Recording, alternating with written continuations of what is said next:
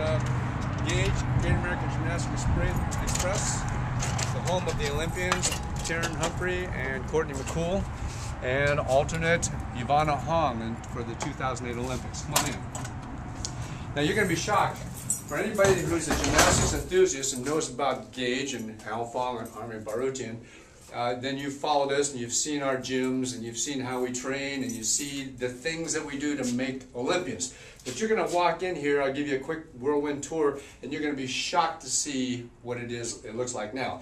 And the reason is because 7 months ago I had to pull out abruptly because a very nasty landlord tried to own me and my family and take credit for doing gymnastics in this community.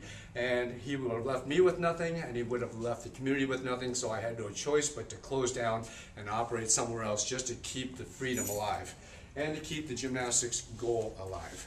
So let's come over here real quickly. I'm going to show you this is what our area used to look like. The office where we greeted our customers. Okay, you can see that how we pulled things out quickly. You can see the TVs are gone. You can see how what used to be a thriving center for gymnastics development is now a ghost town. All right, so come on up here. I'm going to take you upstairs. We're going to kind of look at the gym from a bird's eye view. All right, follow me up the stairs.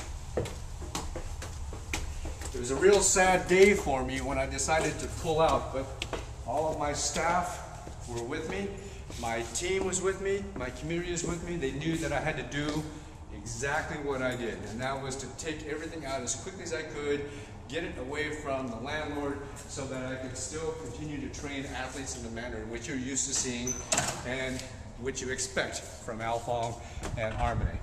We're walking into the lobby mezzanine area.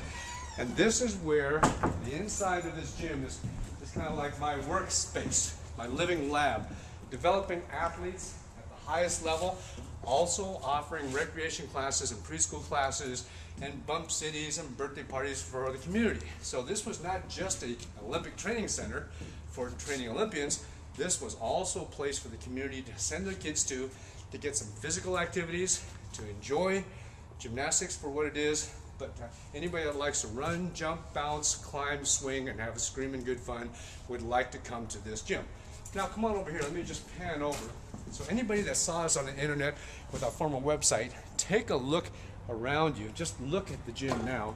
It's just a mere shell of what it used to be. You'll be able to see the pits. The pits were specially designed for bar workouts, trampoline, vaulting. You can see the mirrors in the background. You can see how this spacious area covered 25,000 square feet of gymnastics training apparatus, specifically designed to teach the upper level gymnastics that you see on TV. Now you see everything's gone. We took it out, we've got it in other places, but this really was the home, and we want this to be the home again.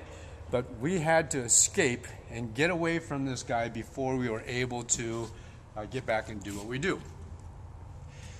It was really unfortunate. We trained Olympians. Kansas City would miss out on us if we didn't get a chance to represent our country and our state for 2012. This is what I'm appealing to all of you that are watching this right now to come look and see what we had to do, see if there's anybody out there who would like to help us again, get back on track and get back in this place and give us an opportunity to do what we do. This is my livelihood. This is my destiny.